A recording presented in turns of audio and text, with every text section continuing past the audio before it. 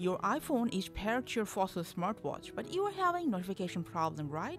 App and system notifications are not coming, not receiving, or not showing up. Well, today we will show you how you can try to fix this problem on your Gen 5e smartwatch.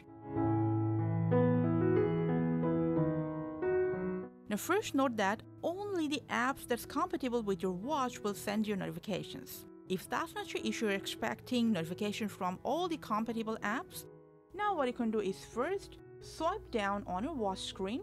From here, make sure on your watch DND or airplane mode is not turned on. After that, tap on mode and make sure you haven't enabled extended battery mode, because when it's turned on, some features including notifications might get disrupted.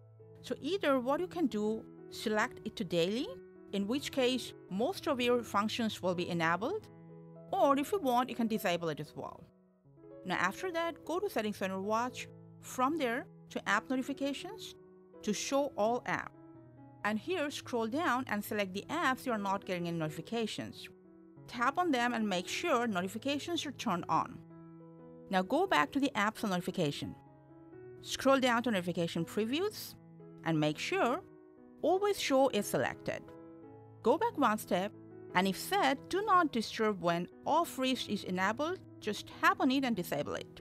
In that case, when you disable it, even if you're not wearing your watch, all the notifications will come through without any problem. Now, if you're still having problem getting notification, we request you to redirect to your iPhone that's paired to your watch.